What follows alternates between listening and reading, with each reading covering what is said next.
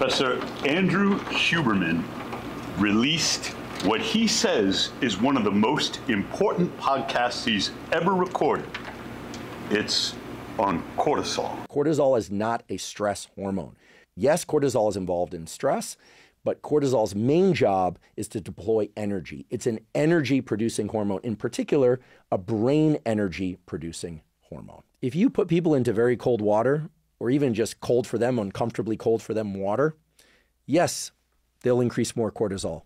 Yes, they'll release cortisol into their bloodstream. But if you're somebody who's concerned about elevating your cortisol too much, there's really no evidence to support that. In fact, the evidence points in exactly the opposite direction, which is that when people, men or women, do deliberate cold exposure regularly, more than twice per week, then the impact on cortisol is not significant. Huberman gets everything right, but he overlooks one thing.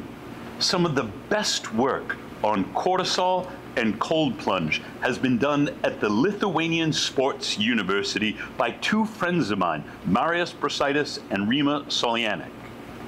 What they showed, and you have to look at the data very carefully, is that if you start with your cortisol already elevated, it's not likely that a cold plunge will lift it even further. It's as if your body knows you have plenty of cortisol and you don't need any more.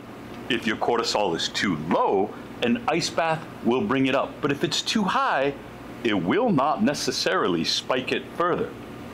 For those people with low cortisol, they can correct it by doing an ice bath at a temperature that frightens them.